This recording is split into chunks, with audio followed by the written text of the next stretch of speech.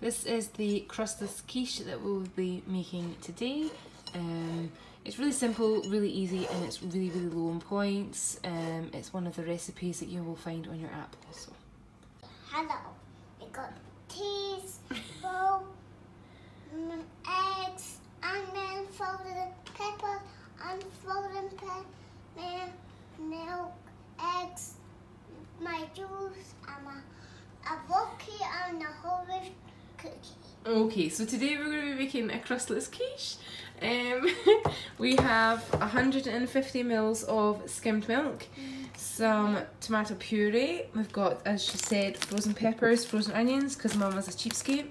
We have some vine ripened tomatoes, 6 eggs. We are using like a cake tin that will be lined with parchment paper.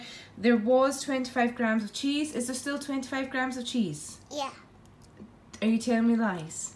Yeah. Yeah. And we're using a bowl. So we'll go through the process as normal and let's make this crustless quiche. Okay, so I've put the frozen onions and frozen peppers into a frying pan just to kind of obviously fry them off. If you know me, then my cooking styles is a bung it in, so there's not like an exact measurement for me. I'm not very good at that. I've also got us down here at about 170 as preheating the oven. I'm gonna crack an egg. I'm going to crack the eggs. Now, how do you crack your eggs? Into the bowl, don't stack them.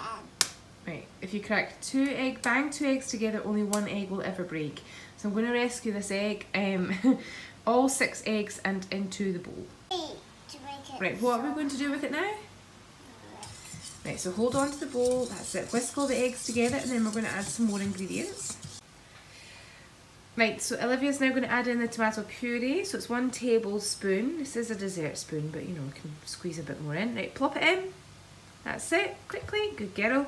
Now grab the cheese and then add in the cheese. Olivia, can you add in the cheese please, darling? Good girl, thank you. All of it in and yeah, that's it. And now the milk, you want to add in the milk please? Oh, hang on, sorry. Chef's at work, I do apologise. 2 hands maybe, that's it. Pour all the milk in. That's it, good girl. Well done.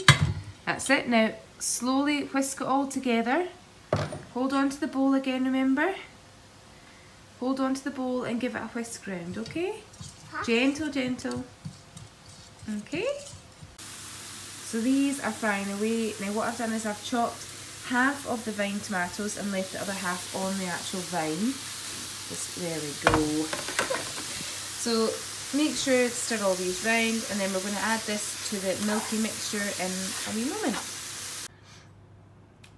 Right, so that is the mixture has now been added into the milk mixture. So that's everything, all the ingredients in the bowl.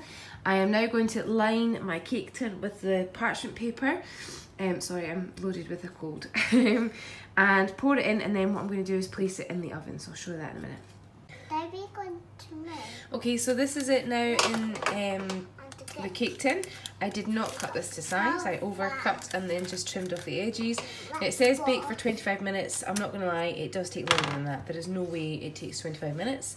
But once it's pretty much cooked, then just for the last sort of 5-10 minutes, you can add this onto the top of it and bake those also. So I'm going to pop it in the oven to snout, and then when it's all done and once these wee bits have been done, I'll take a wee video of it and show you what it looks like at the end. So this has been in for over half an hour now. I'm just going to pop this on the top and pop it back in the oven again for another maybe 5-10 minutes, and that's it all done.